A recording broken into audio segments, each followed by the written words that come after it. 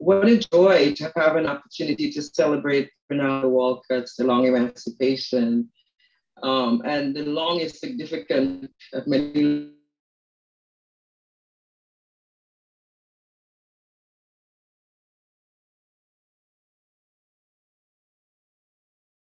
that we're still struggling with, right? But what I want to say though is just maybe talk a little bit about the various encounters we've had, which solidify my respect for you as a scholar, solidifies the kind of person, the kind of man I know you are, the kind of intellectual I know you have been consistently. So we met, as you know, years ago. Those of you who are listening in, this is a nice piece of history, I suppose. But I met Rinaldo years ago when he was a grad student at York, and the book, the first collection on Caribbean women's writing out of the Kumble had just been published.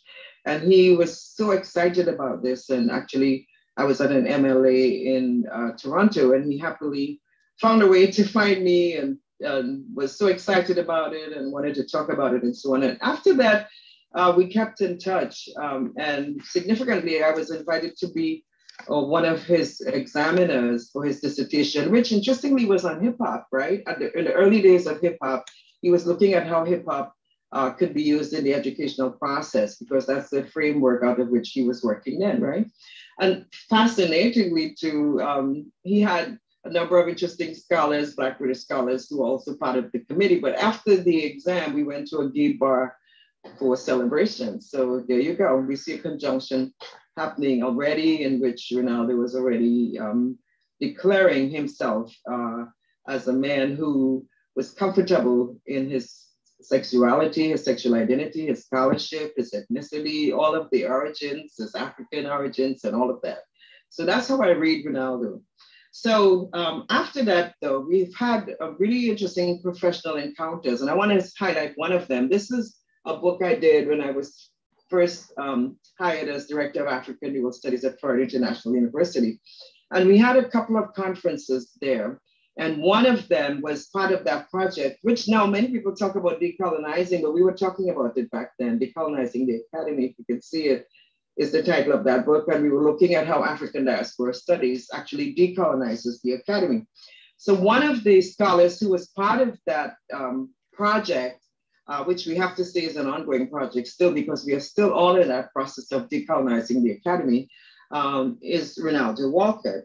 This is what Rinaldo concludes in his essay, which is published in this collection. And I want to hopefully tell people that it's worth going back to look at not just his essay, but the entire collection, because of what it tried to do back then. It was published in 2003. But Rinaldo's paper was Beyond the Nation Thing, Black Studies, Cultural Studies, and Diaspora Discourse, or the post-Black Studies moment, right?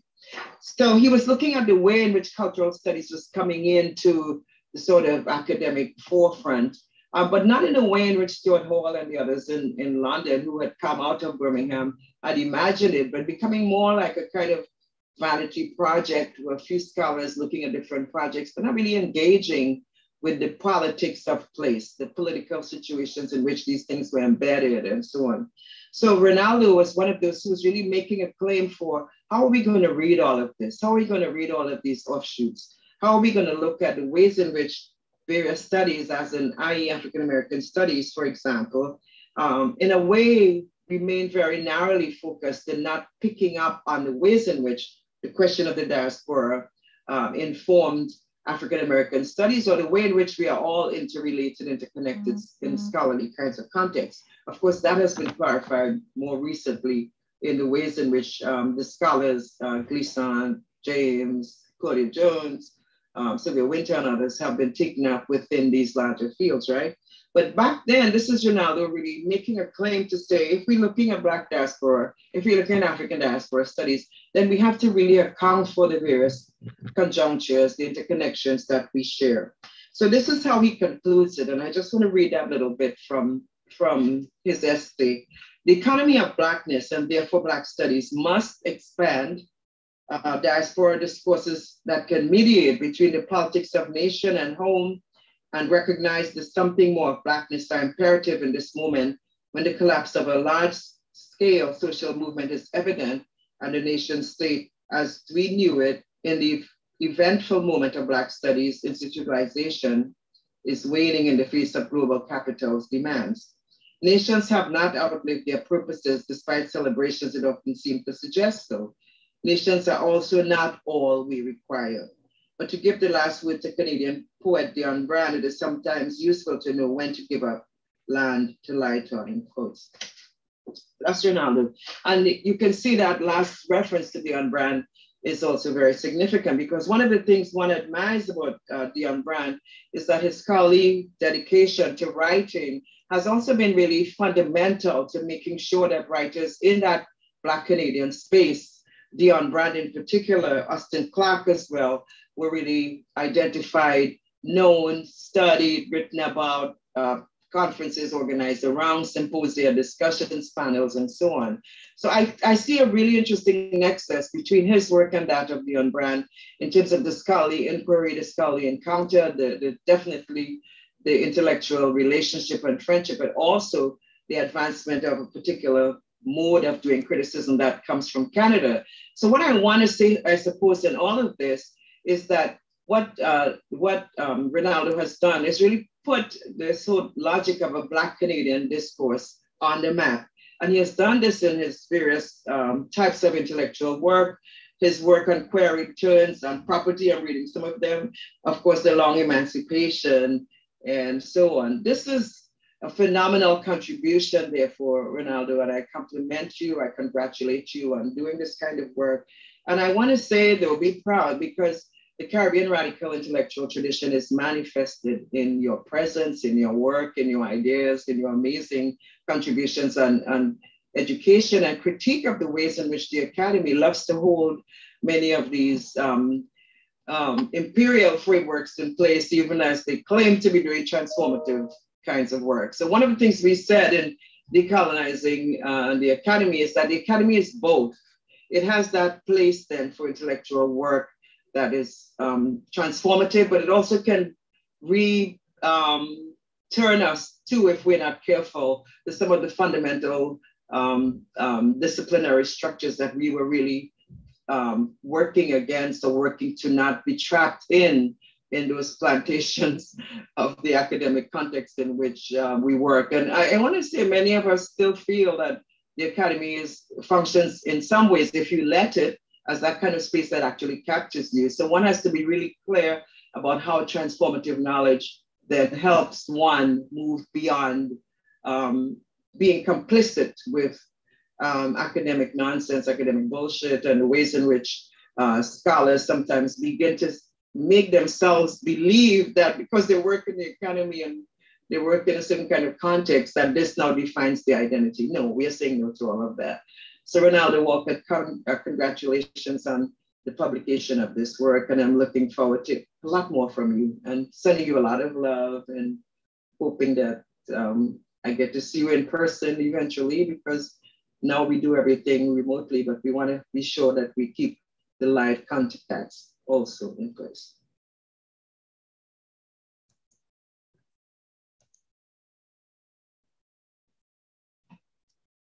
My apologies for the technical difficulties. Apparently I was still on screen, but I will now give the space over to our first speaker, Warren Crichlow. Okay, thanks so much, Christopher. Can you hear me okay? Good. Thanks so much, Christopher, and the other organizers, your organizing team, for inviting me to participate in this afternoon's gathering around Rinaldo Walcott's long emancipation toward Black freedom. Professor Walcott's short book, indeed a critical essay, is comprised of what I would call 22 riffs or variations on conditions of Black freedom in relation to emancipation. His interlocutors range from Fanon to Sylvia Wynter, from C.L.R. James to Dion Brand, from Saidia Hartman to Christina Sharp, among many other scholars, working across histories of Black studies and its most contemporary debates. Walcott writes to academic colleagues, but his work is decidedly rooted in activist practices of Black Lives Matter and other movements on the ground across the diaspora. From various vantage points to include Black death, diaspora, ontology, funk, Black studies, among others, Walcott insistently argues that emancipation is far from freedom. Mainstream historians contend that 19th century abolition acts ending slavery for the enslaved in the British Empire and the American Emancipation Proclamation of January 1st, 1863 constitute the greatest constitutional transformations in Western liberal democracies. To the contrary, Walcott vigorously disputes this claim. He maintains that these juridical forms, the legal processes of emancipation and extension of civil rights, are far from freedom. Freedom for peoples of Black global diasporas remain, he says, a stormy, paradoxical not yet. Early in the essay, Walcott proposes the fundamental question, and I quote, what then is freedom? What am I defining as freedom? How do I demarcate why and how Black peoples do not yet have something called freedom? I understand emancipation as always embedded in juridical, that is, administration of law, and thus always orienting toward delimiting freedom.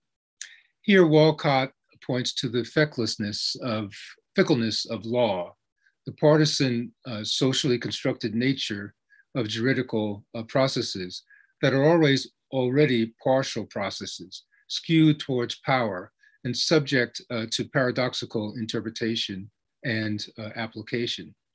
Slavery for the formerly enslaved may have been ended on paper, but simultaneously other legal means reinscribed freed people into a state of unfreedom, of peonage, fragile citizenship, a questionable recognition on the margins of what it could mean to live humanly, what specifically what Walcott calls Black livability requires.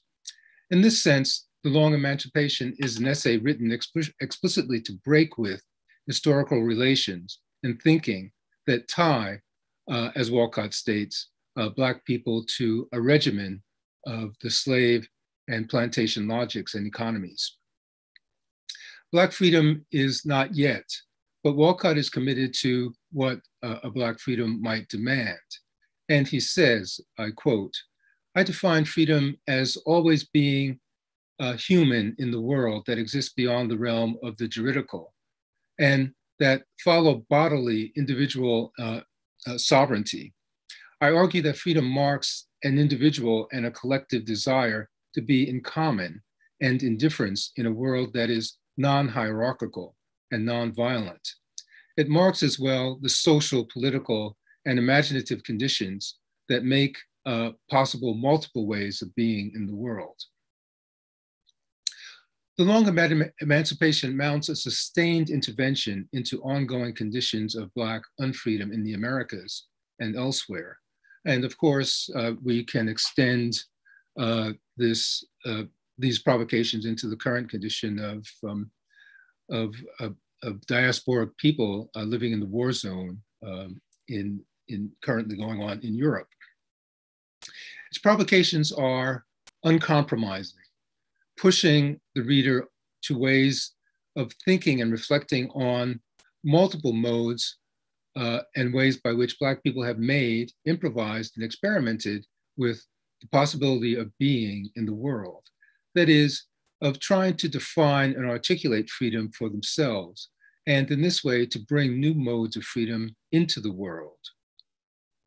Riff number 17, or chapter number 17, newness, for example, is one I want to turn to with its interest in the role of music in the production of ideas and practices of Black livability. for Walcott, who describes growing up in the 1970s with the thickness of funk music in the air, the funky, he calls it, the body odor, the serious danceable music. These are all wonderful allusions to the language of the time. Either, Walcott recalls, one smelled bad, meaning nasty, or one was a bad dancer, meaning you could funk, you could get down. Funk was always something to call us into some kind of action. What is important here, as Walcott writes, the content of cultural production, the multiplicity of style, language, sound, music, the funk of the time. And in this funk, we get a fundamental sense of the way Black people take hold of their bodies, demonstrating a sense of autonomy and self-creation beyond imposed scripts of what Black life should be, well beyond prescriptions of white supremacist logics that extend from the 19th century into the 20th century, and indeed into our current 21st century. Perhaps growing up a generation earlier, I also marveled at the power of music, the music of the late 1950s and the early 1960s, post-bop revolution in sound. It was in that music that the question of freedom and what it could mean that expanded in tandem with the moments of global independence movements in Africa and the global South, and also in the civil rights period with its rising tide of Black nationalism and Black power, shifting the very nature of Black freedom seeking in the Americas. For me, one signature work that encapsulates this moment is We Insist, Max Roach's Freedom Now Suite, written by Max Roach and Oscar Brown Jr. and issued in 1960. The work built on Duke Ellington's earlier inquiry into the meaning of freedom, Black, brown, and beige from 1943. We Insist asks musically and discursively many of the questions the long emancipation insists upon asking now about freedom. In fact, Roach recollected in an interview with Ingrid Munson that the Freedom Now suite was never really finished. He said, we really didn't know at the time what freedom, what it really means to be free.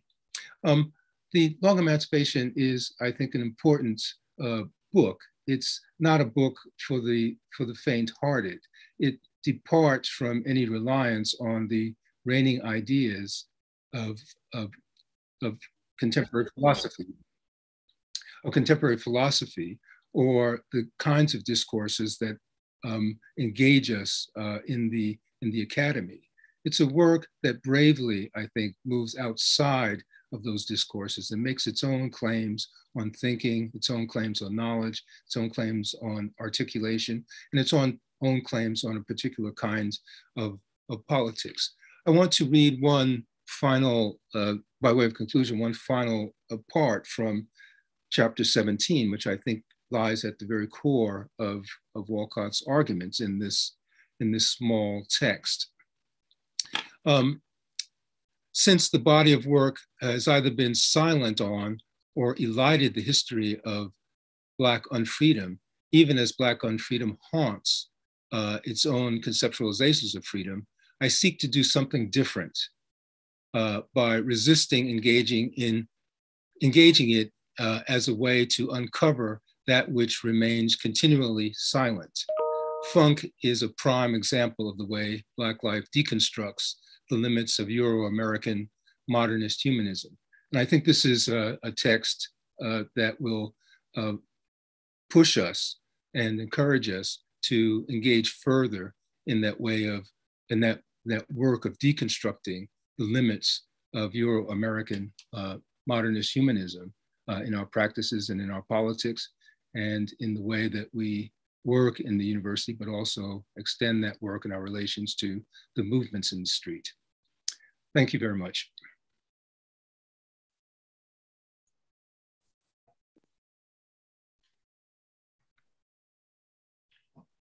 And now we have Dr. Sarah Stefana Smith. Thank you. Thank you. So I want to start with just some thanks. Thank you to my fellow roundtablers, Chris and Warren. I'm thrilled to be in conversation for you. And of course, a special thank you to Rinaldo Walcott, my mentor, as well as Christopher for the invitation to be in conversation. So I kind of want to make two sort of moves with which to sort of think about the resonance of this work, Long Emancipation, in my life and in my intellectual work. And the first that I want to do is think a little bit about pedagogy, and then move towards my intellectual work. I'm currently teaching a class called Black Sexual Economies, and in the opening weeks, I have students read keyword entries in the spirit of Raymond Williams, specifically race, sex, and economy, alongside the first 3 chapters of Long Emancipation.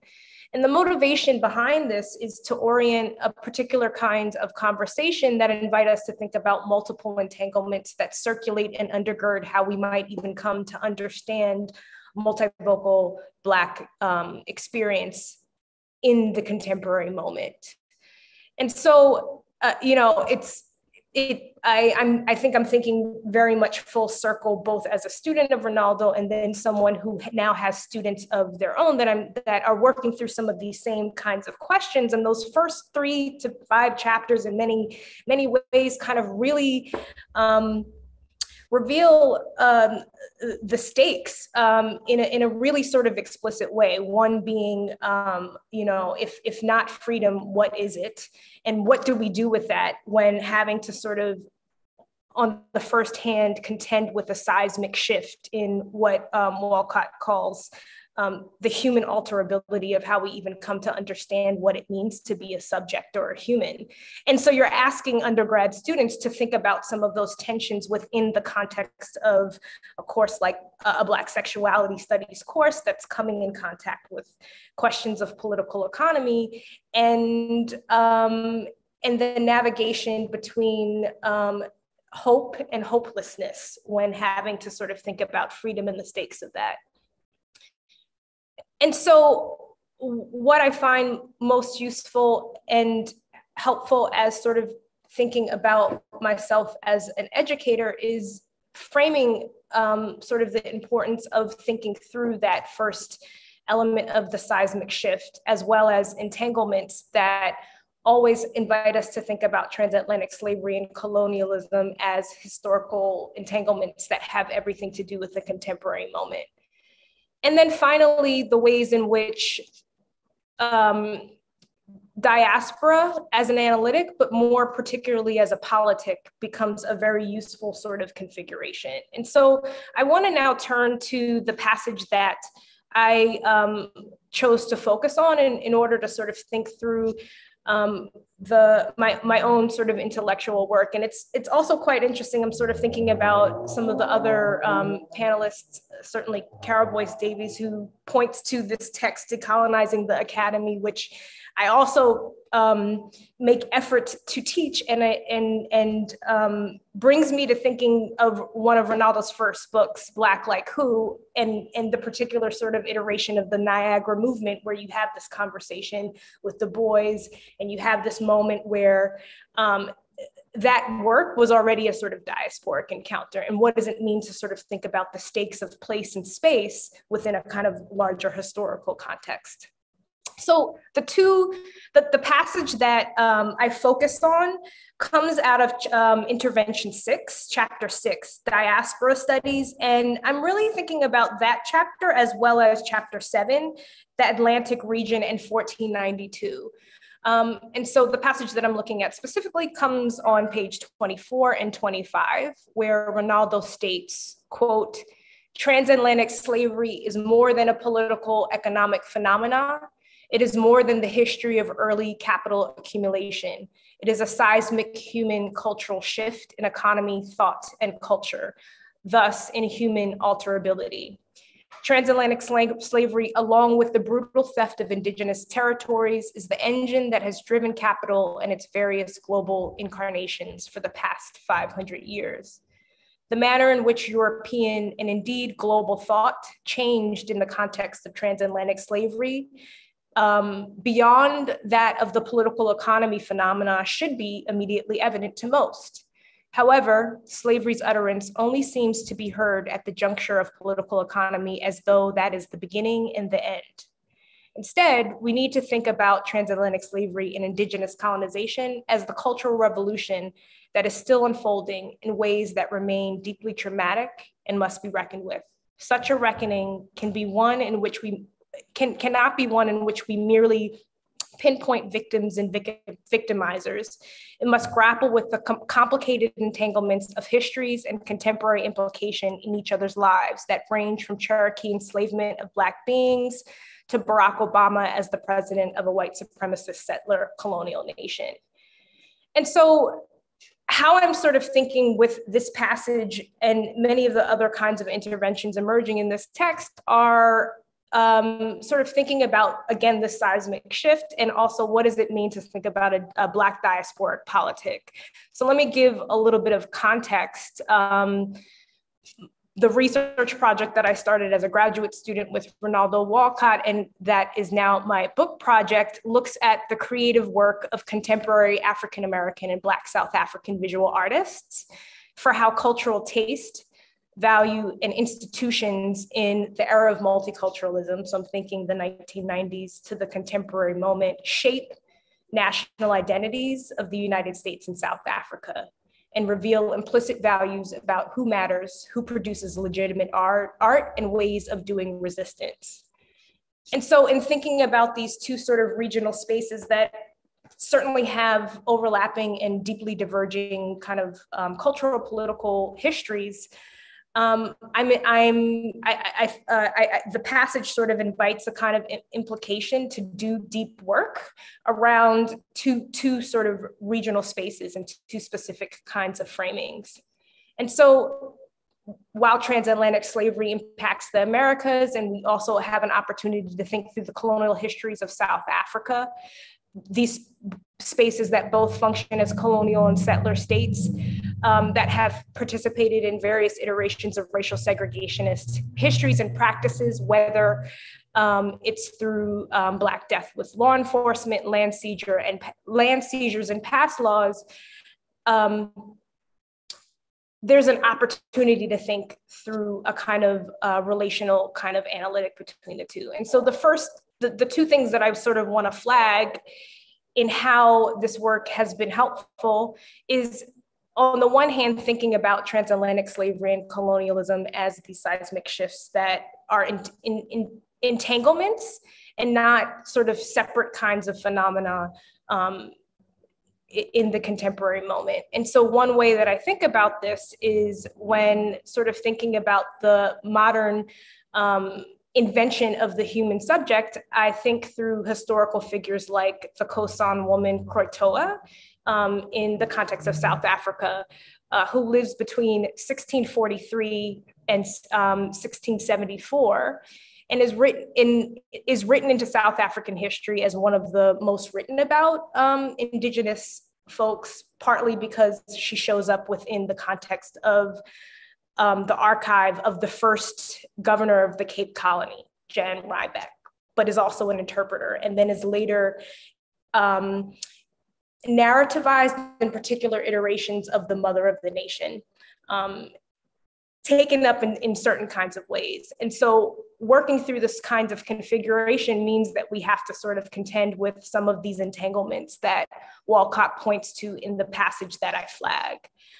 The second piece that I want to sort of highlight is this sort of return to Black diaspora studies, but particularly the ways in which Walcott names this as a Black diaspora politic and what that kind of can do and offer, particularly sort of within the context of a kind of larger set of debates that have sort of happened around whether Black diaspora function can work in different sort of contexts and spaces. And so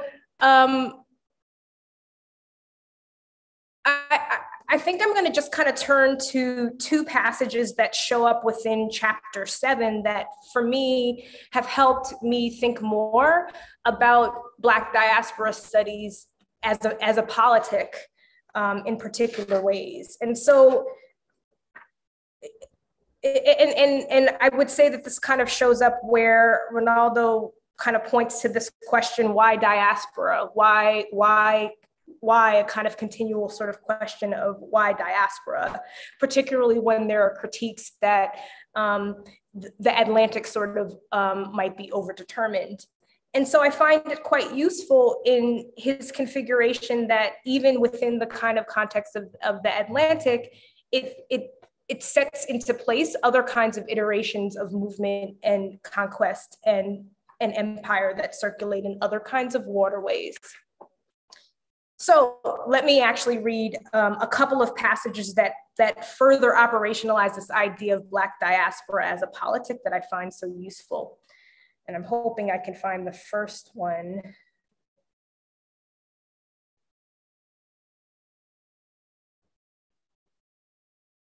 So the first on page 28, nonetheless, there is a link between these movements which center on the question of knowledge and institutions, by which I mean that Black diaspora thought allows us to see the way that knowledge circulates to form communities beyond the social relations of familial kinship. And I think this has particular resonance with later sort of passages where there's this explicit critique of the nation state itself and the ways in which the nation state always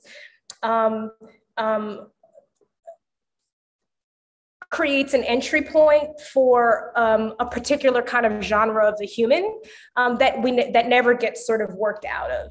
The additional passage that I want to sort of point to, and I totally had this, but there was one passage where Walcott is talking a little bit about, here it is, it's on page 30, Black diaspora as a politic might be about something, how land, power, and knowledge have come together to enact and unfold one of the longest unbroken colonial periods in human history. And so, what becomes really sort of helpful for me in sort of thinking through a kind of regional space like the United States, which would fit within the context of the Americas and then continental Africa and South Africa in particular, is that it invites this sort of conversation between the way culture and power and knowledge inform and shape kind of contemporary sort of multicultural discourse, where it might be in the context of the US as something like DEI initiatives or sort of political things that are happening within the context of my institution and a liberal arts institution in terms of thinking about how we even think about discipline, to questions of kind of ushering new iterations of democracy and around frameworks like rainbow nationalism. So I kind of want to sort of pause there. I think that those are sort of two of the kind of big pieces that I'm constantly thinking through in my own work and with the students that I am so fortunate to work with. But one sort of last thing that I sort of want to leave with, perhaps with the Q&A, et cetera, is the way in which culture and the creative becomes sort of certain kinds of configurations, I think in part for Rinaldo, whether it's through stylization or funk and music, how those bring forth glimmers or moments for a freedom to come, partly because the sort of objects that I am thinking about are in particular contemporary art by Black artists, and the ways in which those objects, people do stuff with it. They circulate them in particular ways, they narrativize those work in particular ways. And what does it mean then in the contemporary moment when freedom and resistance continue to be kind of considerable kind of rallying calls for intellectual work on the ground, et cetera. So I will pause there, and I look forward to more to come. Thank you so much, Sarah. Wait, I'm waiting to see whether or not my camera's kicked in. Oh, there I am. And so, thank you so much, once again, thank you so much, Sarah. And we now move to our final presenter, Dr. Chris Johnson. Thank you, Christopher.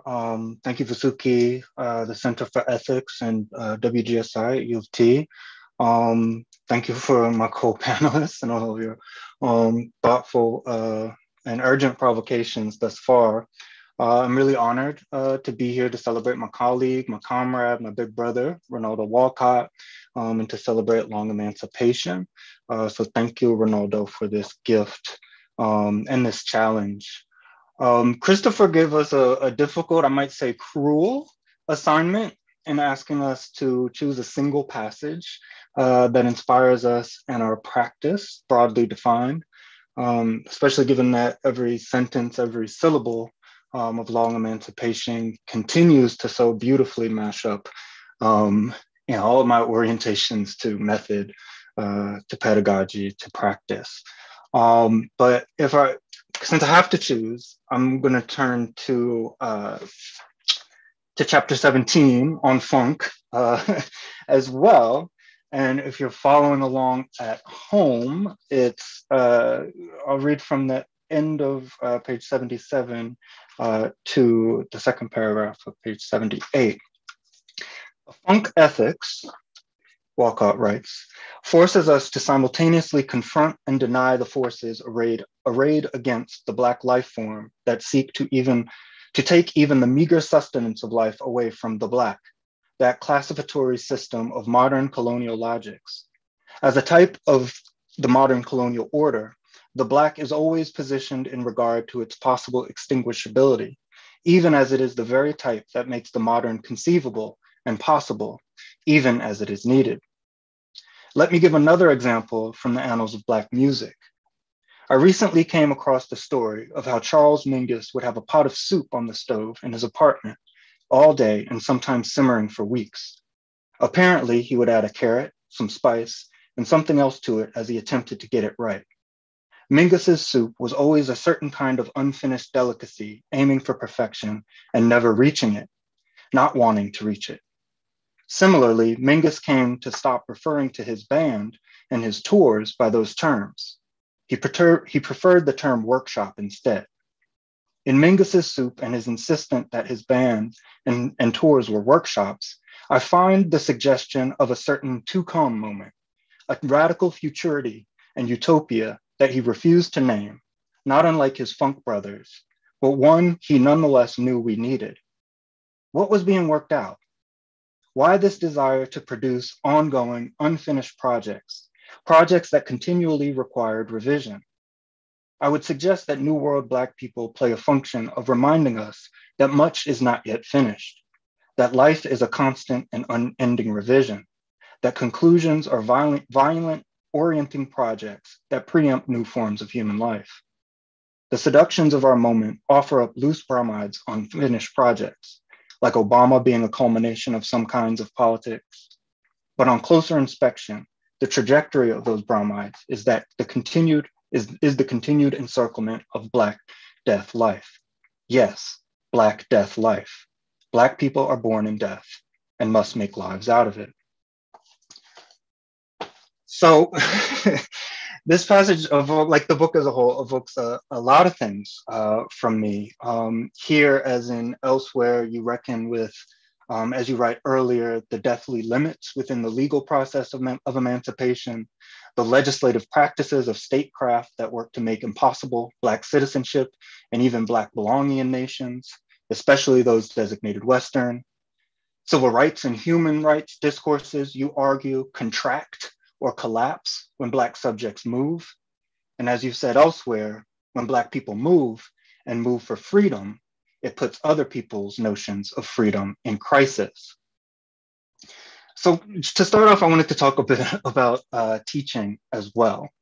So I'm currently teaching an undergraduate course in the history of Black people or Black life forms in that entity called the United States. When I first started teaching an iteration of that course, it was in Memphis, Tennessee, and it was during the Obama administration. At that time, frameworks like the long civil rights movement were in vogue. And Obama was on the cover of a textbook that I inherited, like the class, The Struggle for Freedom, which was edited by Claiborne Carson and others.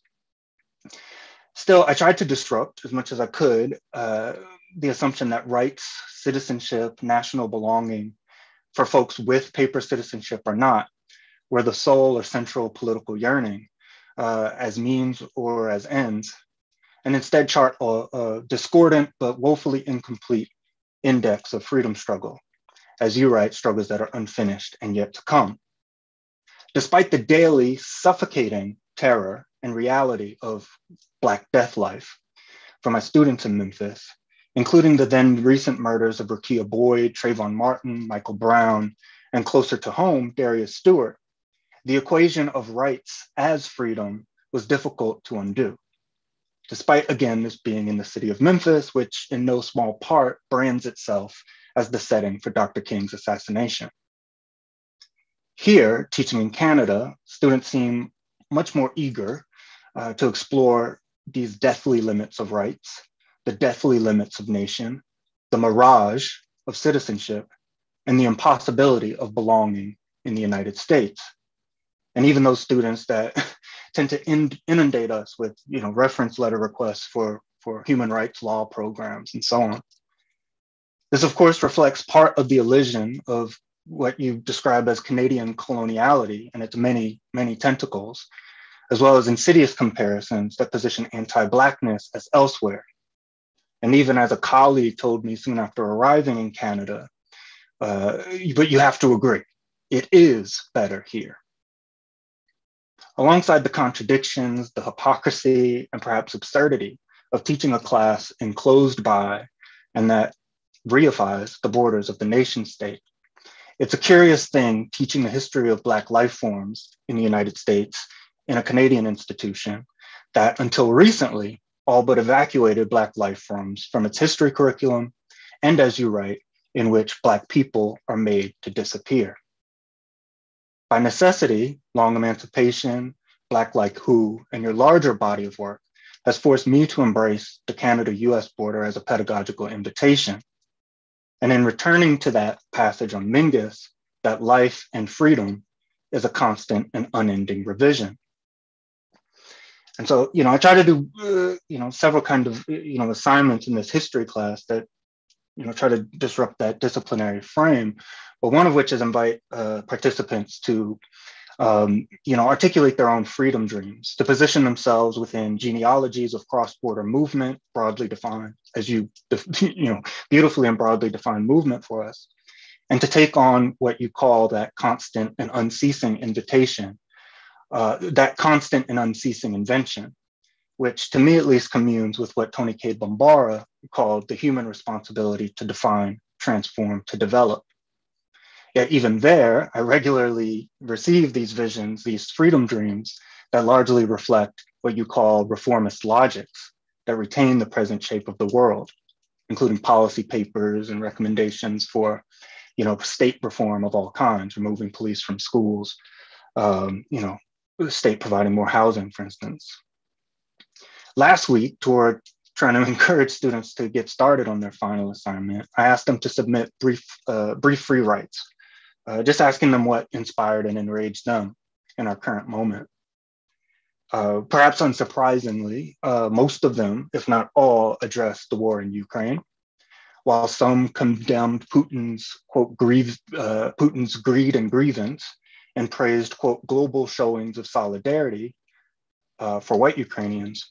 Most were incensed by the racist media comparisons, the civilized, uncivilized stuff, as well as what one student called, quote, the double standards of what the West considers unjust occupation.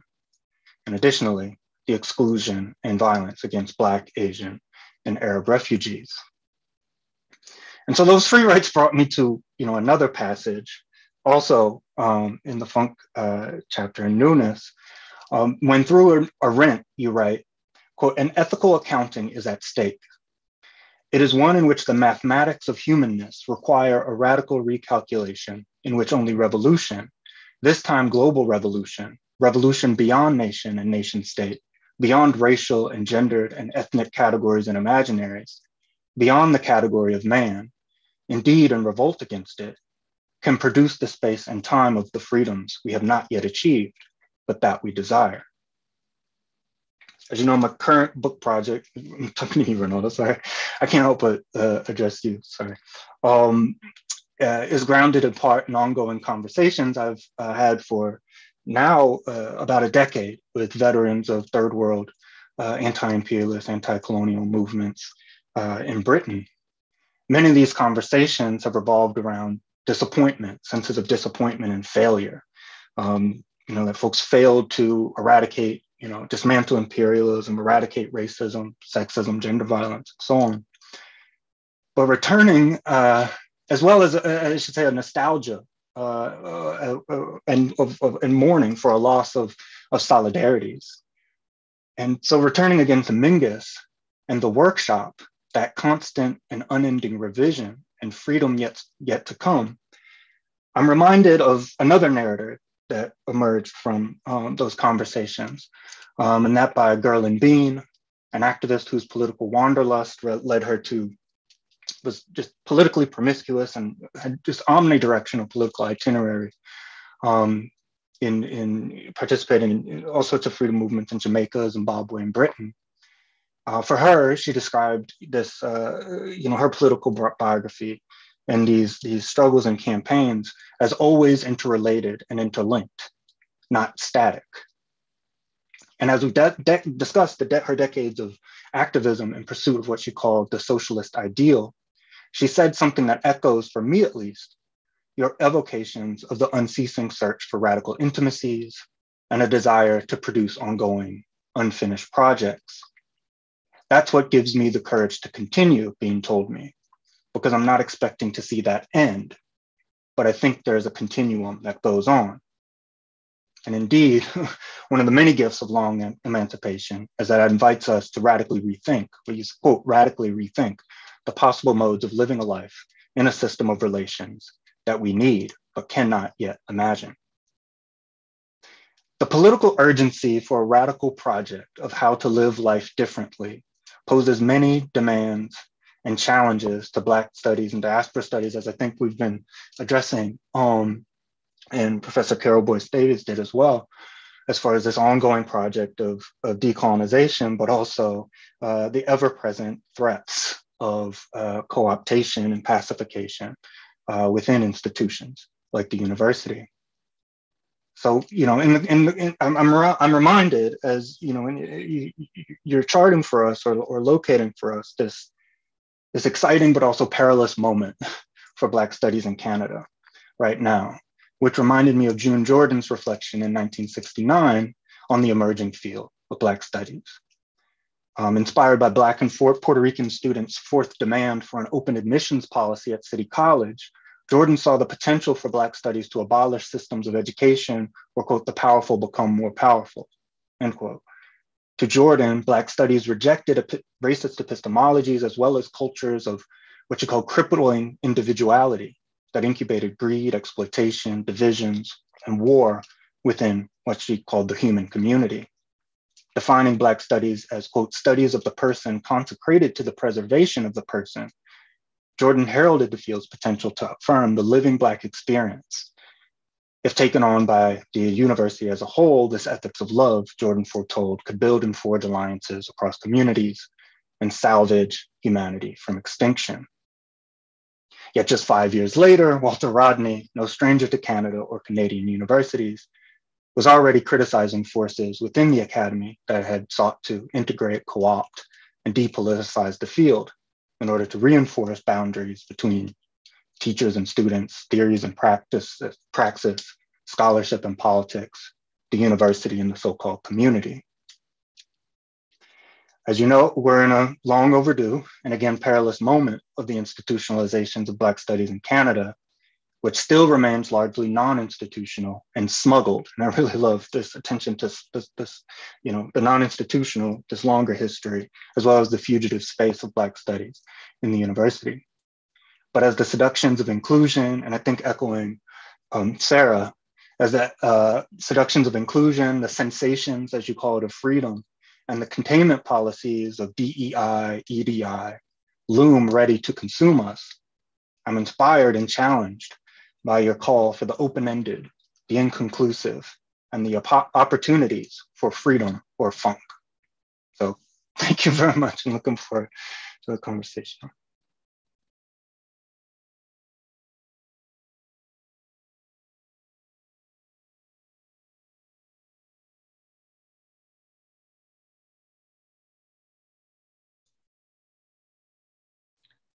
And so with that,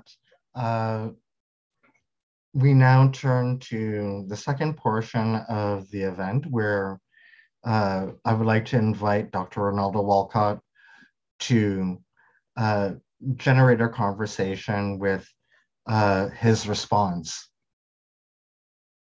And thank you so much to everyone thus far. Okay. Let me begin with some thanks. So thank you, Dr. Chris Smith, for doing this, for organizing this. And thank you to the Center for Ethics and Women and Gender Studies for supporting your idea and co-sponsoring this event. And to Visuki, who is doing the behind the scenes work, for hosting this conversation and bringing together friends and colleagues who, as you know, Chris, I so very much respect. So thank you, Dr. Johnson, Dr. Crichlow, and Dr. Smith, the other Dr. Smith. So there are two Chris's and two Smiths. And thank you for taking the work on those pages seriously enough to agree to engage with them in this kind of public forum.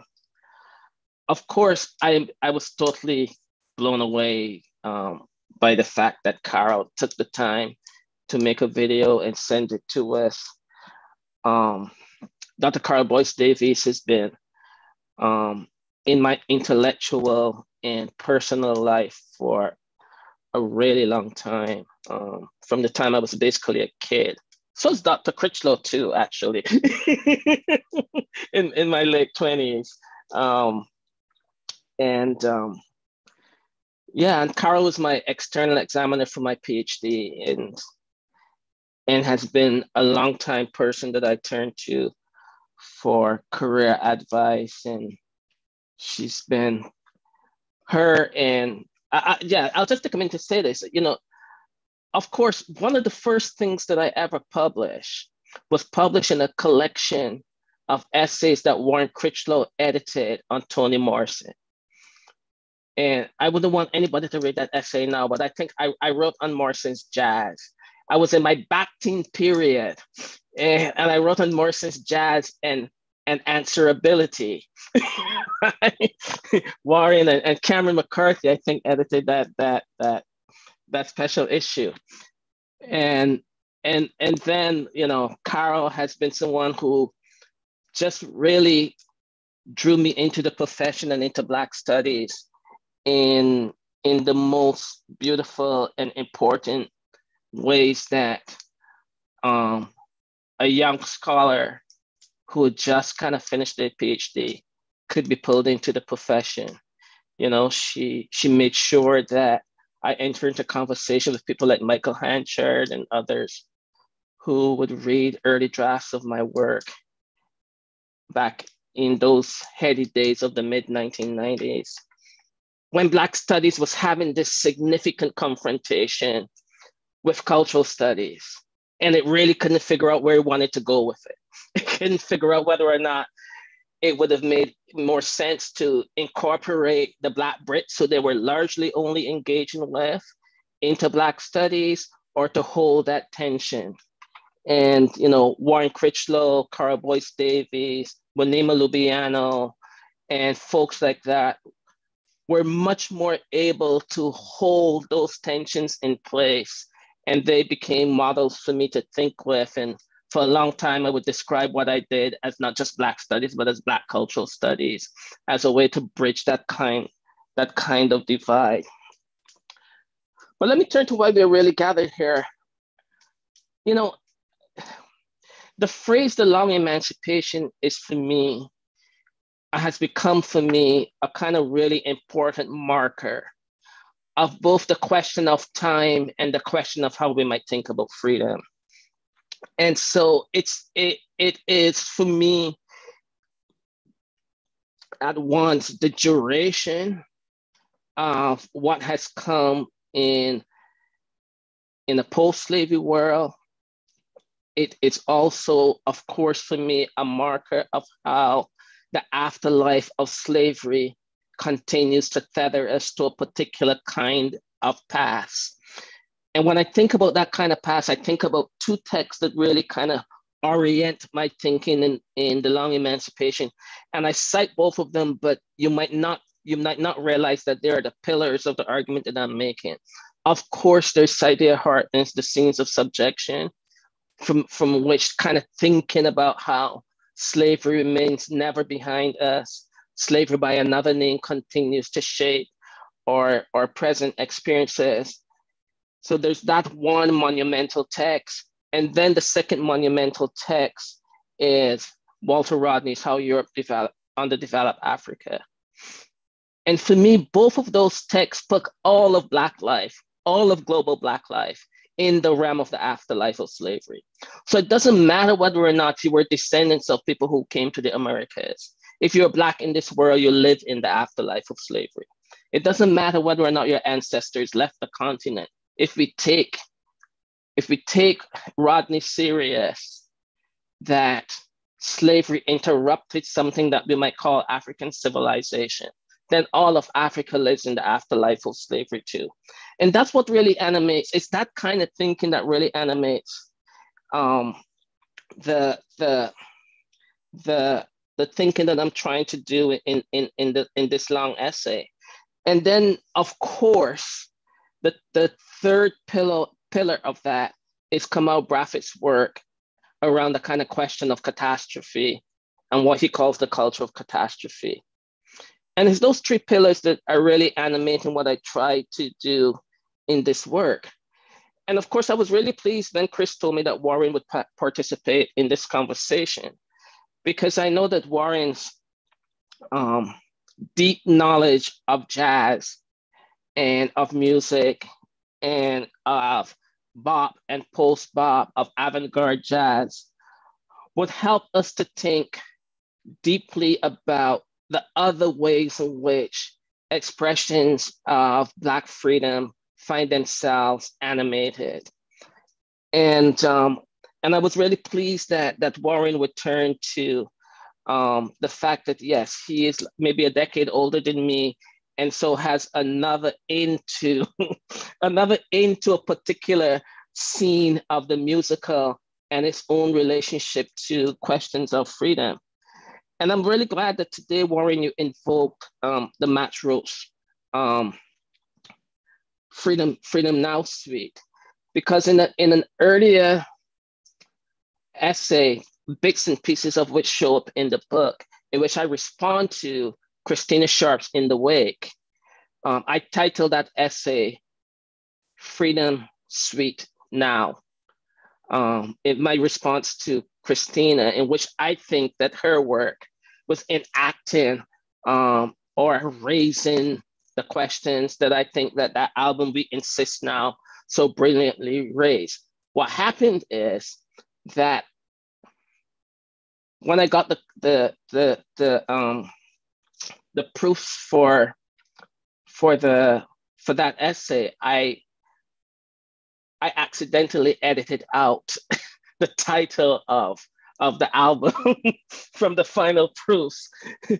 So this question of We Insist Freedom Suite Now, the way in which a particular kind of musical archive shapes the question of freedom for Black people is uppermost in my mind. And the reason that it remains uppermost in my mind, especially in relationship to something that we might call jazz, but as you know in the book, I also turn to to bam, all of a sudden his name just went right out of my head. But it'll come back to me. Is that I think that Black music does that very important pedagogy of keeping us both within the realm of ideas and thought and on the street. So Warren, you had phrased it in your talk as the academy and the street, but I'll rephrase it as within the realm of the world of ideas in the street. The Black music operates at a site of intellectual engagement that allows us to think about its own contributions at the same time that it does not have to distance itself from something that we might call the street. And so I think Black music is able to do something that Black studies desires or claims that it wants to do, but it's never able to do, that it becomes actually much more, Black studies becomes actually much more easily enfolded into the disciplinary apparatus of the academy in a way that Black music never actually does. And that even our studies of Black music in the academy, in some ways often tends to depart from Black music itself because they become disciplined by the academy.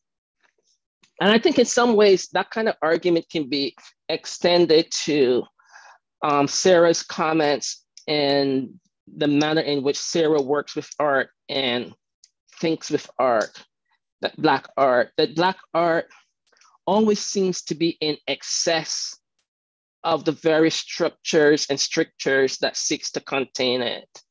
And so, you know, it was interesting to me that Sarah went to a couple of places, to capitalism, to diaspora, and to human alterability. And it seems to me that, you know, and I'm going to use this phrase, even though I hate it, but I can't think of a better word now. But it seems to me that the best Black art does exactly that, right? Which is not to take music outside the category of art, but now I'm thinking visual art, that the best Black art does exactly that. It is in excess of capital, even though capital tries to discipline it and pull it into certain kinds of market logics. It is always in some ways pushing back against that disciplinary nature of the capitalist market.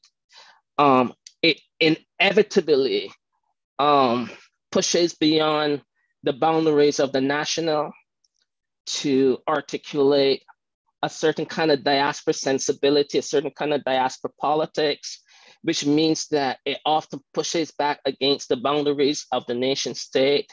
It complicates the boundaries of the nation state while not necessarily always eschewing them. And at the same time, it offers us some insight into the alterability of the species that we have named the human. And of course, as you know, I really struggle with the question of the human in this text. So while I'm not making an argument for European humanism, I'm making an argument against European humanism, I'm also not of the school of thought that European humanism is the only story that we have on what it means to name the species human.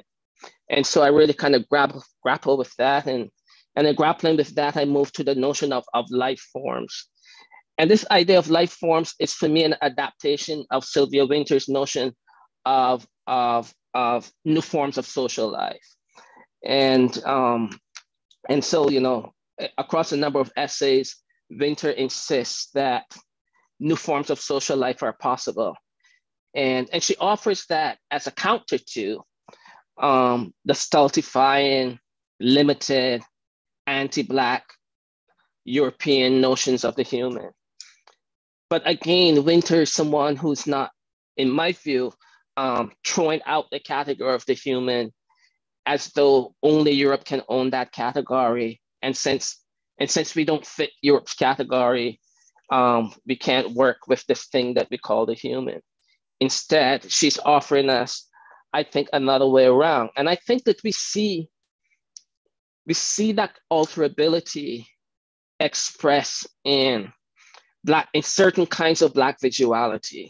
in the kinds of Black visuality that you work with, Sarah, that lead you to this place of trying to articulate this thing called bafflement. The question of human alterability in the hands of Black people here and there is one that we're continually coming to. And of course, in the book, I try to show a bunch of different ways in which, this human alterability occurs and happens.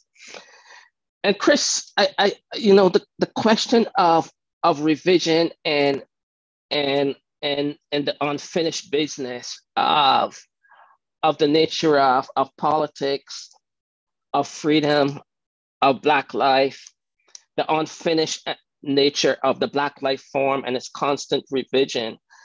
I hope that in that people would hear, one of the influences in my thinking since at least the late 1980s into the present, and that's the work of Paul Gilroy. The Black Atlantic, Modernity and Double Consciousness was published in 1993 or something like that. But and that's the book where Gilroy really articulates modernity as an unfinished project. And while I think my thinking about modernity has now come into some tension with how I think Gilroy thinks it there, I do think that the notion of revision, of unfinishedness, is an important one to hold on to. So for me these days, it's not so much a question of the unfinished ideals of modernity that I'm after. It's more a question of for me, it's more a question of the unfinished notion of emancipation. And for me, the unfinished notion of emancipation arrives at the kind of logic of freedom that I try to articulate in the opening pages of this long essay, which is this kind of question of bodily autonomy and sovereignty in a non-hierarchical and non-violent world. But this kind of question of revision and unfinishedness is one that I learned over the years, not only from Gilroy's profound contributions in the Black Atlantic and other essays, There Ain't No Black in the Union Jack, that book prior to the Black Atlantic and so on, but from the work of Hazel Carby, again from the work of Carl Boyce Davies in her book Migrations of the Subject, from Saidiya Hartman's work in Lose Your Mother, from Kamal Bradford's poetry and essays, again from Walter Rodney's work, and importantly from the work of Derrida.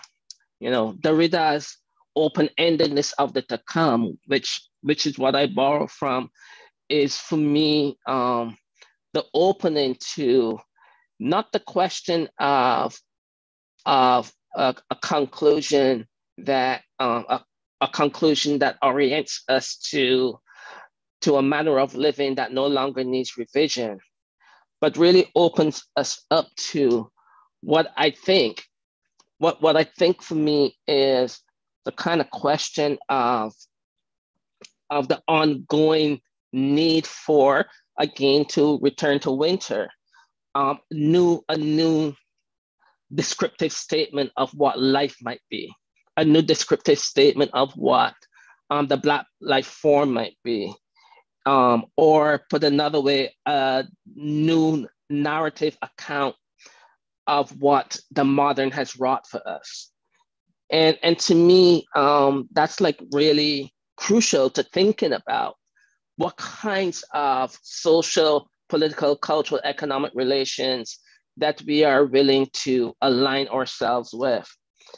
And I'm going to conclude that by way of saying something about, the book ends on this moment of no future, and I'm writing about the lack of an institutionalized Black studies in Canada.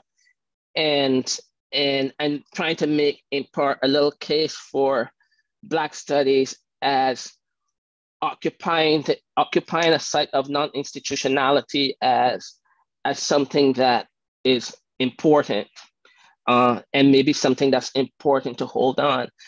And Chris, your comments really, I didn't think that we would end up here, but your comments really made me think about something that I saw this week, which was a job ad from Dalhousie University for a 2-year contractually limited appointment in Black Studies, where the successful candidate would not only teach the introductory courses to Black Studies and other kinds of courses, but this temporarily employed person will also be mandated with helping to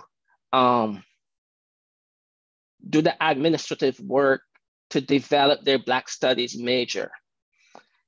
And that really kind of opened up the kind of question for me about some of the things I was trying to do in this book, right? Like what does it mean to establish Black Studies on cheap labor?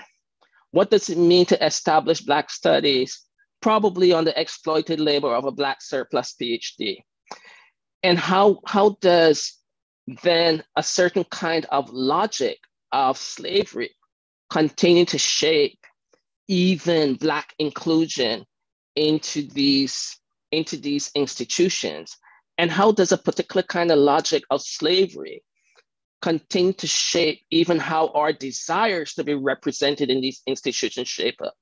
Because I'm sure that it wasn't just a VP of academic who came up with that ad, right? That ad had to be discussed with faculty members somewhere in some department at some meeting, some kind of configuration of people with full-time jobs who desire to have Black Studies at that university. But somehow that's what we end up with. And so it's this kind of question of what happens when BlackLife shows up in ways that it makes a demand. How is that demand responded to?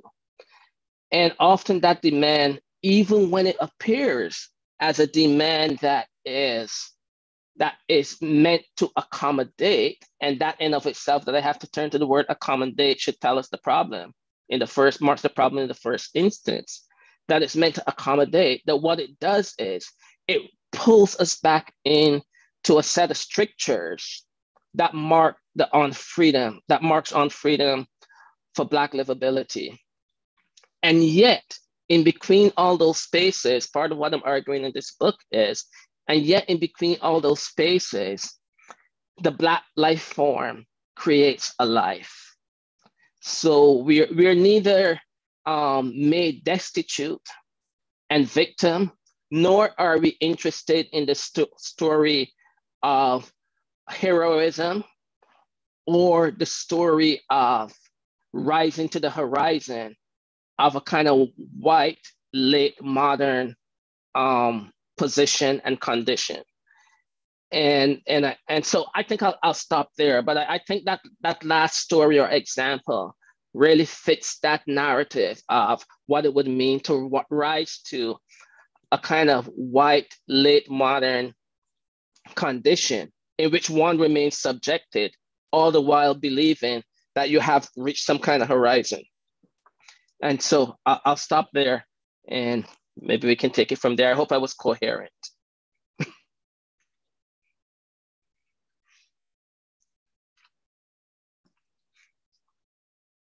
I'll give some time for our colleagues to think about what their response was. I did have a question for myself, and so I'm taking liberty as moderator.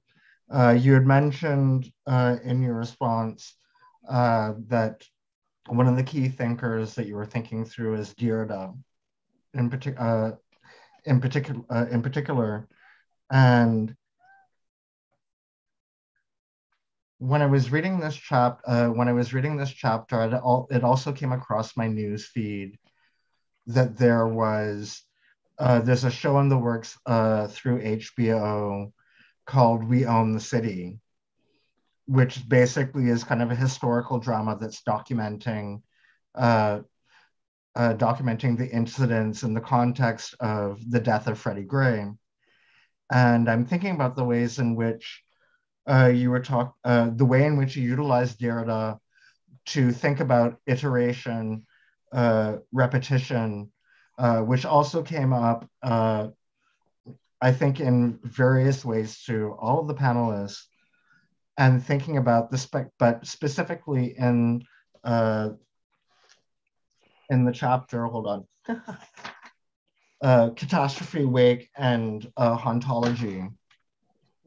The spectacularization of Black Death.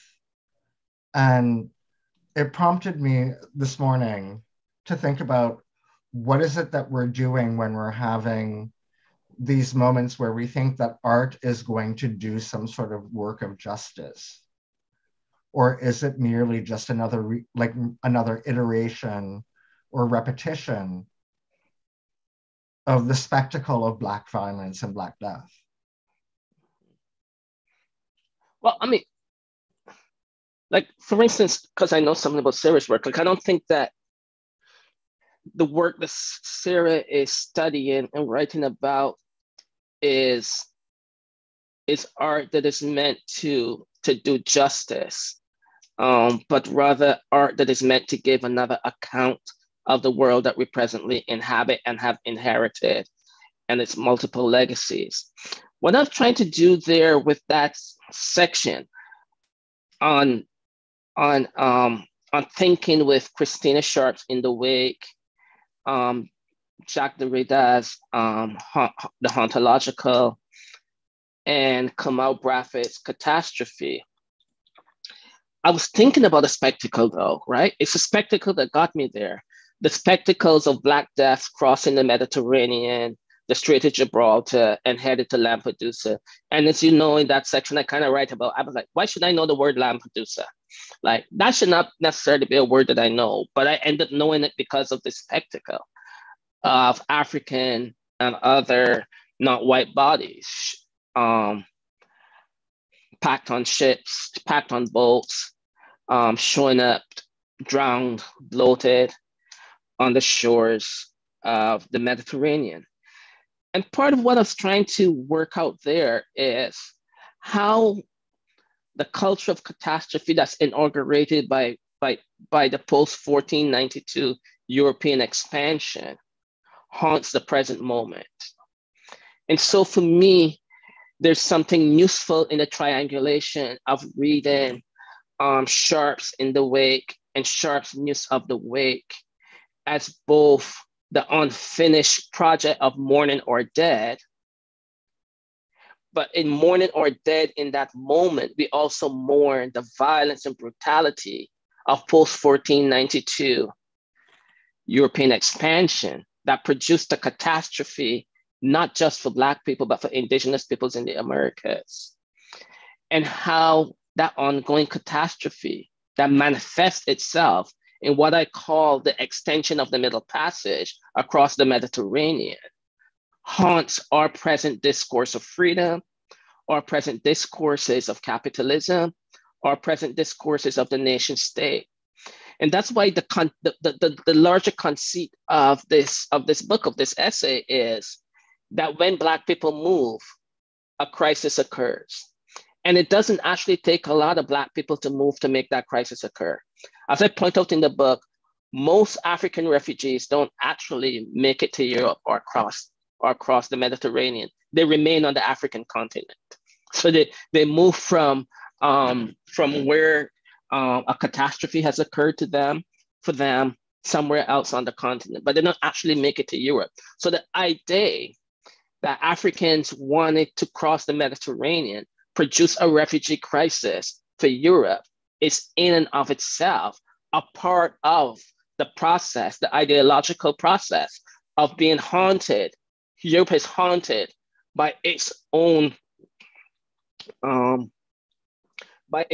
practices, its own extractive practices, its deadly practices, its practices of confinement, and its claim that only European white men are able to, in some ways, move around the world freely. And that's why at the end of the book, I also make this, it's both serious and not, that if anybody can fully claim the world as a global citizen, it's Black people, right? And I throw that out as a way to make the claim that the catastrophe that inaugurates this world in some ways also produces a profound estrangement for Black people, both who are the descendants of the continent and Black people on the continent still. And again, all of that for me is really filtered through taking quite seriously Walter Rodney's arguments in How Europe Underdeveloped Africa. I might point out that this year is 50 years of the publication of How Europe Underdeveloped Africa, and the Walter Rodney Foundation on March 27th is going to have an online celebration and engagement with that book. But I think that if we take Rodney seriously, that Walter Rodney's arguments in Underdeveloped Africa, I might point out that this year is 50 years of the publication. Why am I hearing myself? Okay. Certain kind of doubleness that's taking place. Yeah. Yeah. So what I was going to say, yeah, if we take Rodney's argument seriously, this is not the question is not one. The question of the afterlife of slavery, the question of a post-slavery world, is not one only for Black people of the Americas. It is one for Black people globally. So I hope that answers, there's the question of hauntology that I draw from Derrida, but for me, the important thing that I draw from Derrida in thinking through these questions is the open-endedness of what he phrases in his later writings as a democracy to come. I take the democracy off because I'm less interested in Derrida's local, as Richard Huyton has taught us, that Derrida and Foucault and them are reading, they're very local, which is Europe.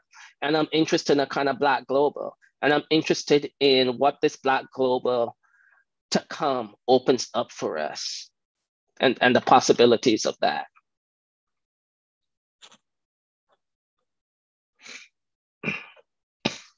Rinaldo, I was thinking while you were talking about Europe, I was reminded of Aimé Césaire and his notion of the boomerang effect. I mean, I think this is very interesting, that hauntology, this idea that the engagements, Césaire's thinking about the engagement of Europe in imperialism and in colonialism all those years now, boomerangs back to Europe. And I think we see this quite clearly in the Ukraine and the emerging war in Europe. And it's also, I think, quite astounding thinking of borders and diaspora, that we have this incredible diaspora here.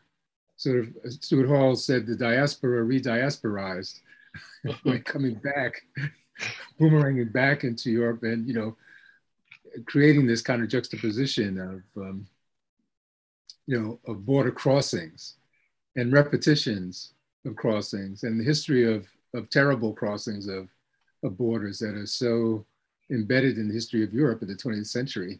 And we can sort of name a couple of them off the top. And so I'm wondering if you've ever thought about Césaire in relationship to your work, and not so much his literary thinking, but his attempt to think about the very question of colonialism as a kind of lens onto both the ongoingness of trying to think through what it means to understand emancipation across the shifting historical conjunctures that it moves, and how those conjunctures force a sort of change in how we think.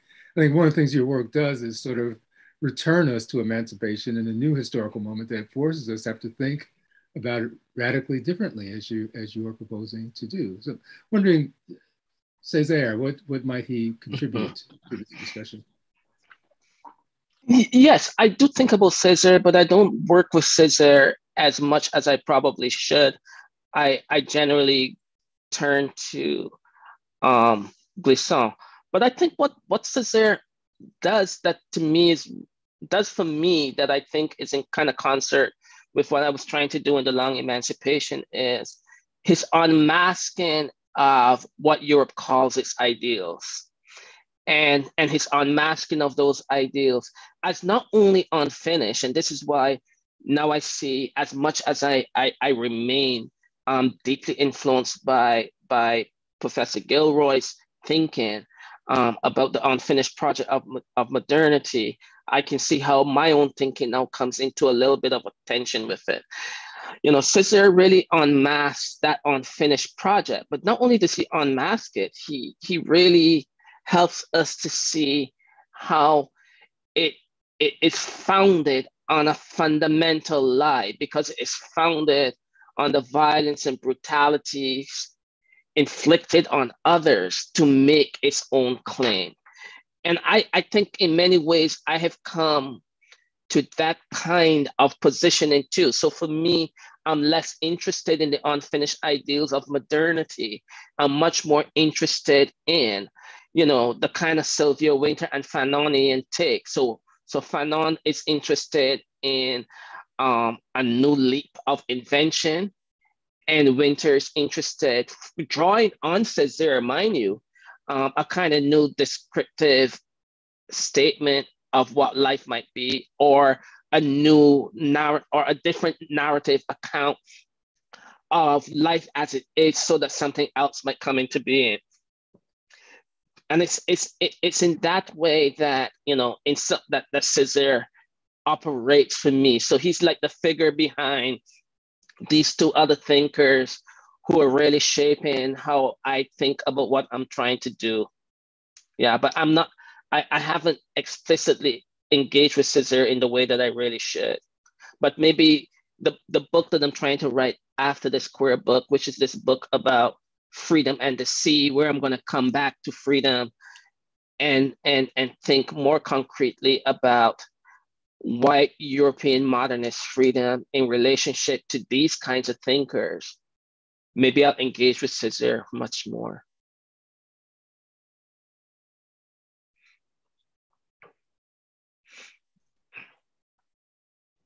I kind of have a question for you, because you and this is kind of moving back to sort of, you know, I'm thinking more about sort of aesthetics, but also kind of duality, because you moved to the photographer, I'm gonna forget his name, but as I think you're walking through,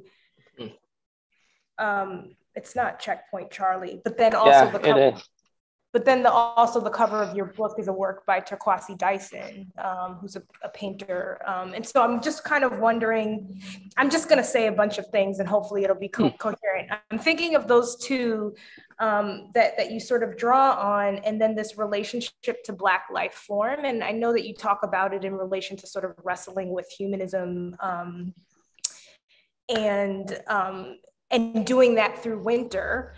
And I also know that some of your earlier writing kind of thinks about Wynter's decipherment practice to then think about it in terms of film. So where am I going with all of this? I'm wondering, in your sort of framing of this idea of Black life form as a sort of way to get around a different kind of human, it's funny that sort of conceptual phrasing completely reminds me of form within the context of visual kind of aesthetics. And that might be a bit of a huge detour, but where I'm going with that is I'm wondering if you could kind of talk a little bit more about your use of Black life form and how that even takes shape with these sort of two more visual based artists that you make use of.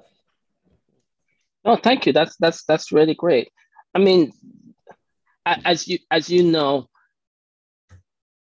in so much of my previous writing and thinking, even though I'm trained as a sociologist, I'm writing about literature, film, music, art, and so on. And that's been a significant, like, cultural expression, cultural production has been the thing that has driven my thinking most often. So while this work does not explicitly discuss particular kinds of work of cultural expression. A lot of what I was thinking about was informed by particular works of cultural expression. So Paula Nazareth, the Brazilian artist whose work I first encountered at an art gallery at Checkpoint Charlie in Berlin, really got me thinking about the repeating, like, you know, Benito Rojas talked about the repeating island, and Kimberly Bonita Brown talks about the repeating, what does she call it? The repeating Black mother? Is it the repeating body? Yeah, the repeating body. The repeating body. And because and Paula Nazareth really got me thinking about the repeated nature of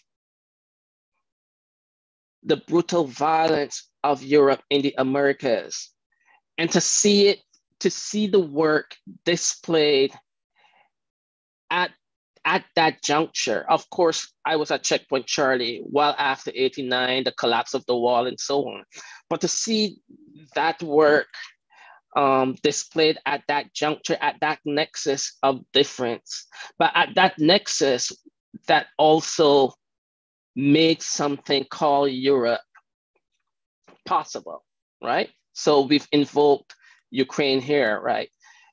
It is the violence of the Americas that made something called Europe possible.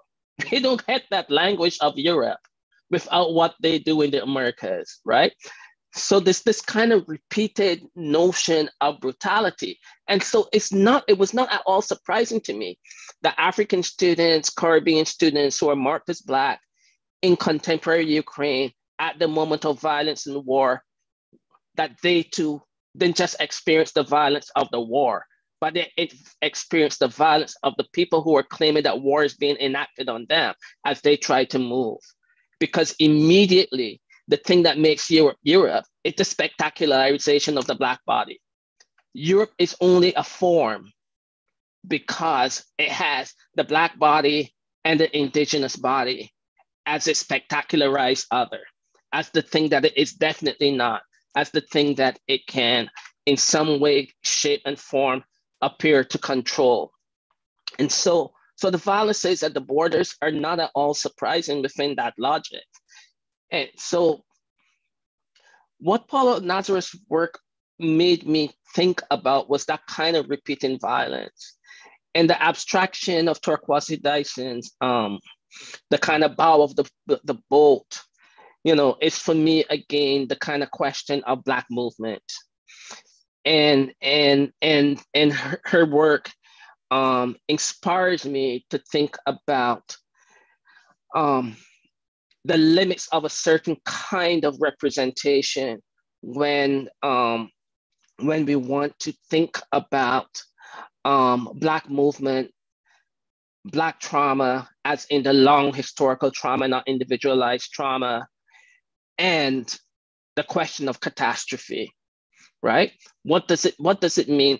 And I'm not necessarily suggesting that this image, I haven't asked her, that this image on the cover of the book is the bow of a slave ship. But what does it mean to abstract the bow of a slave ship? What does it mean to refuse that kind of representation of form? And this brings us back to the chapter on funk, to jazz, to bop, to how young Black men style their bodies, that the question of form is so fundamentally central to something that we might call the BlackLife form. And it's not just the form that we're making for ourselves, it's how others have to form themselves against us too. It's how others can only see their own form because we exist, right? And that was profoundly clear at the Polish-Ukraine border. And for months earlier, it was profoundly clear at the Belarus-Polish border, where Black people and Syrians and other people of color continue to die in the cold forest on that other side of the border, because their form is not the European form. And, you know, and so people will say, oh, but, you know, Black people have been in Europe, you know, for 600, 700, 8 years. That's not the point. The point is that Europe understands itself in opposition to people who are not marked in that way. So it's not this is not a question of empiricality.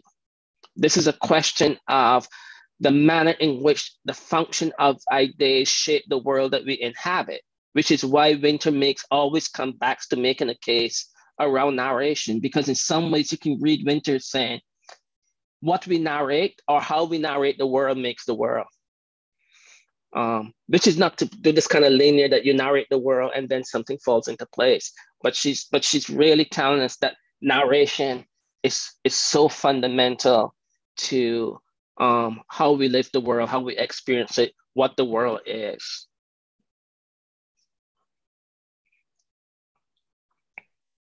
I was thinking, Rinaldo, I mean, reading this book, some may find it trivial, but these ideas of the body and movement, I find all of this really most attractive in the book and provocative.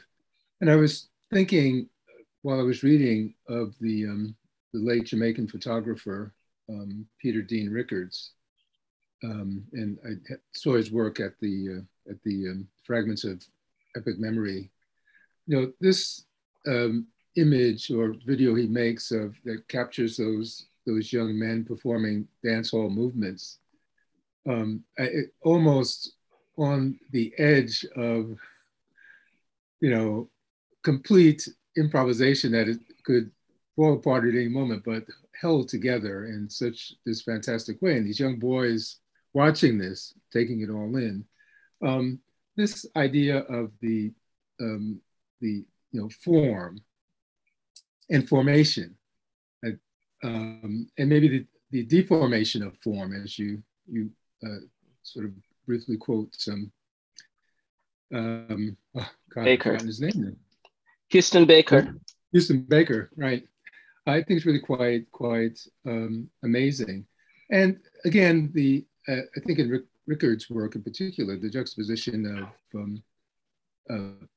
time and temporality, the slowing down of the body and the melancholy nature of the music itself that sort of defies what one might think of as dancehall itself, opens up a whole set of notions of, I think, what you're speaking about is this ongoing engagement with the very idea of freedom and pushing the boundaries of freedom, not only to free the body, but to bring a new kind of freedom into the world itself.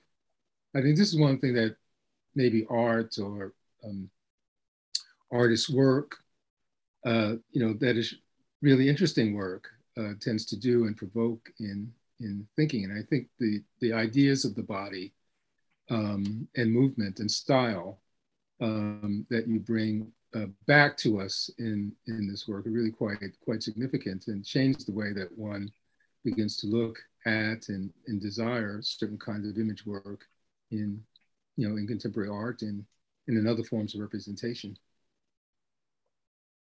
Thank you. Chris?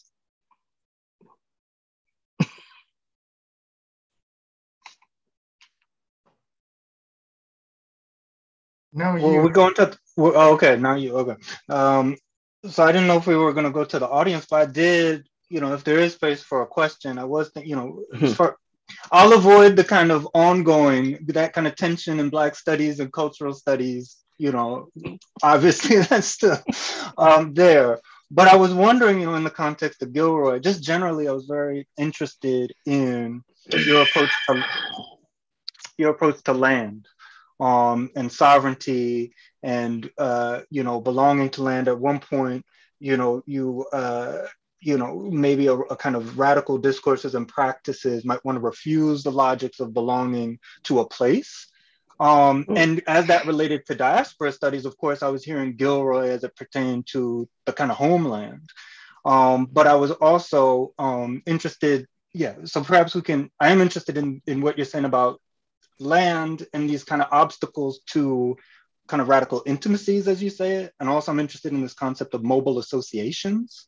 But there's this moment at which you go to We're New Here, Gil Scott-Heron and Jamie XX, and it's the remix there. And, you know, gesturing, I didn't know if that was kind of just, I heard Gilroy as far as like his work on, particularly in Ain't No Black in the Union Jack, and looking at, you know, punk and ska and so on. But I didn't know if that was, I just wanted to hear more about what you were saying about the remix there, and if at all that relates to a kind of, you know, this radical intimacies. Yeah, I mean, thank you for that, Chris. Like the funny thing about it, you know, for me, the invocation of Jamie XX and Gil Scott-Heron, We're New Here, Jamie XX remixing Gil Scott-Heron, We're New Here. There's a whole lot going on there for me about questions of funk, about questions of racial intimacy. Even behind that, for me, I'm thinking about Baldwin's essay, the black boy meets the white boy. Is that the way the title goes? And I'm thinking, I'm playing with a set of metaphors, and I'm hoping that people who are inside a certain kind of orientation to Black studies and Black thinking will get some of these resonances.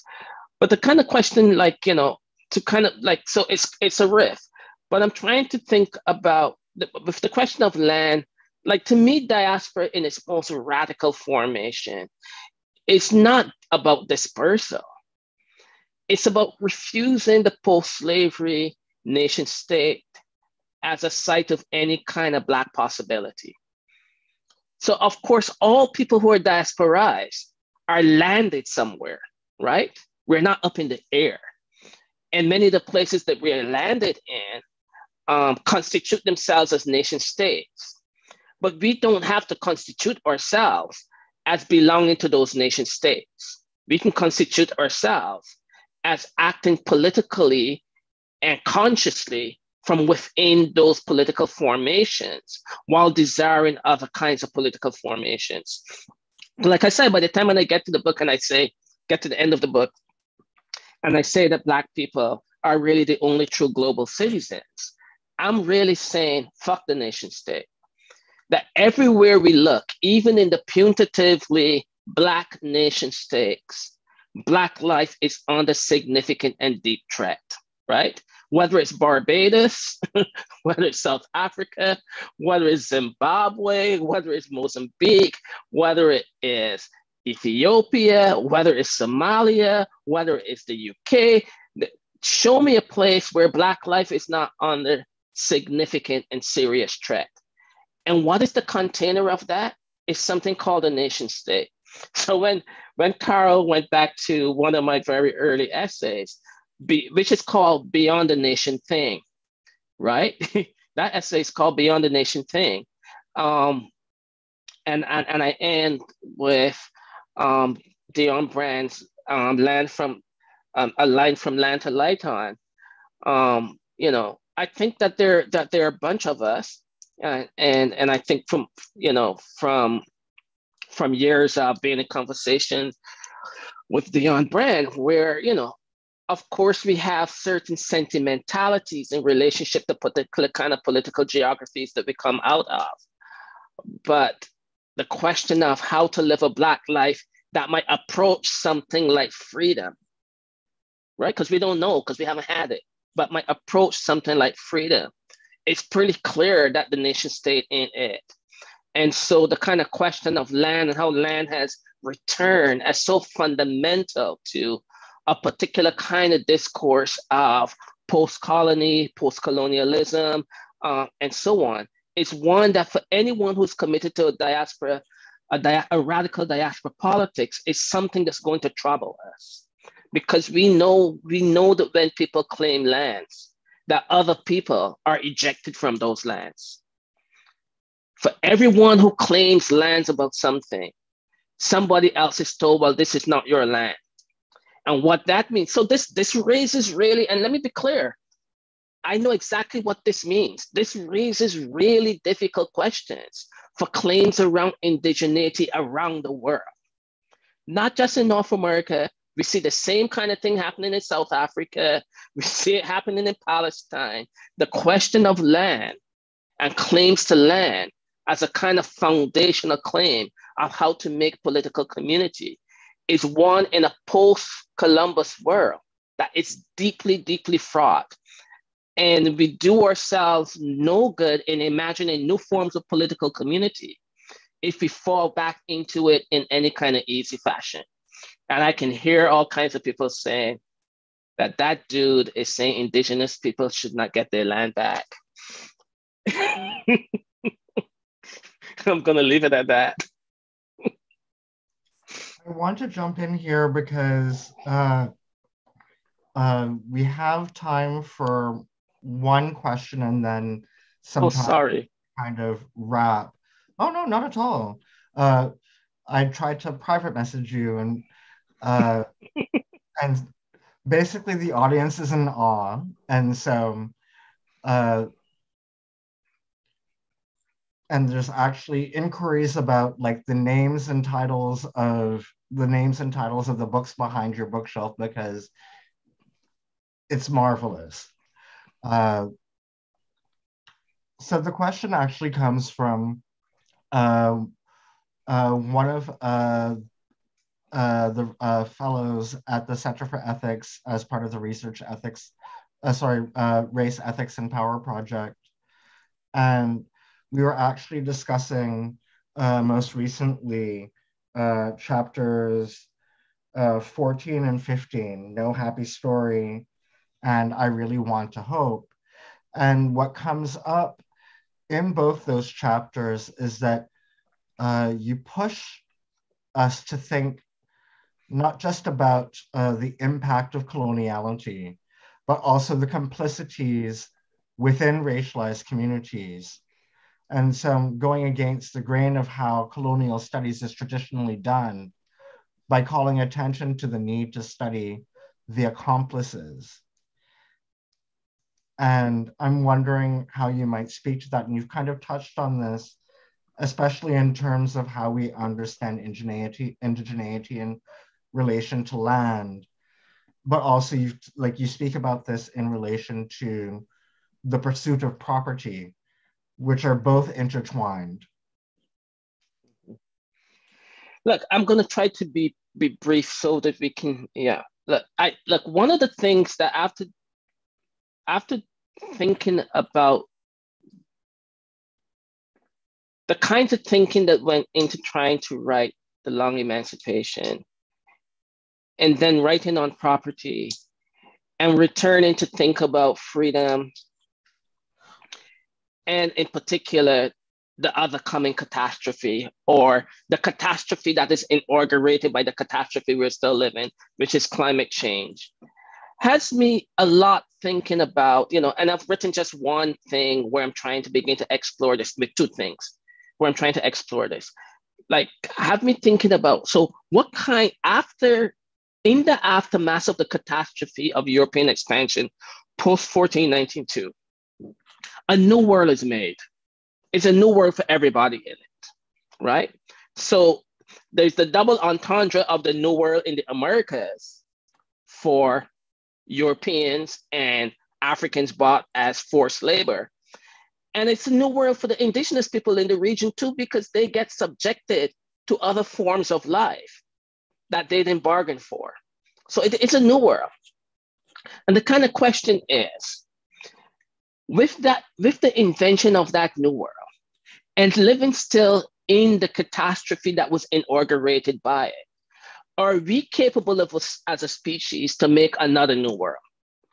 Are we capable as a species to make a world that can allow us to not pretend that those wounds and injustices and brutalities and so on didn't happen, but can we engage that leap of invention where we are not entirely and totally captive to that past and make something else? That is the thing that it seems to me that we are faced with. Some people would say that the only way we can approach that is if we can reconcile what happened post 1492 and got us to where we are at in 2022. And they might be absolutely right. My question, though, for that is, we have been trying to reconcile that for a really, really long time in a way that has not brought us, and I'm not seeking resolution, but have not brought us into the kinds of community formations that might be necessary for us to invent something new. That in fact, so many of our models, and I think, the work of Nandita Sharma is really brilliant on this. So many of our models have turned to the language of nationalism, the language of sovereignty, the language of land and territorial claims in ways that establish an us and a them, in ways that establish a native and a non-native. And that has not produced the kind of transformation that is necessary in the kind of global system or systems that European global expansion has inaugurated and that we continue to live in. So we are, in some ways, in my reading of the situation, is that we're in a stalemate, and we're in a stalemate where Fanon's leap of invention is like screaming at us, right? Fanon is saying we can do something else. We don't have to be perpetually trapped by Europe's captivity of us as peoples of particular races. We don't have to be perpetually trapped by Europe's narrative that some of us are indigenous to a place and others of us are not. We don't have to be, because that's still Europe's order of the world, right? Even in its most radical articulations, it is still Europe's order of the world. But Europe's order of the world has also brought us into certain kinds of intimacies that allow us to imagine anew, to riff off of Sylvia Winter, to reinvent, right? And Winter is riffing off of Césaire, right? To reinvent anew the world that we have. And so that's where I'm not dancing around the question of sovereignty, because I think these are all compromises at political points in time. So yeah, give indigenous peoples their land back, but give them their land back knowing that we're all living in particular kind of intimacies. So we still got to figure out what kind of political community we make after we've given that land back, because obviously, we're not going anywhere. So what kind of political communities do we make in that moment, right?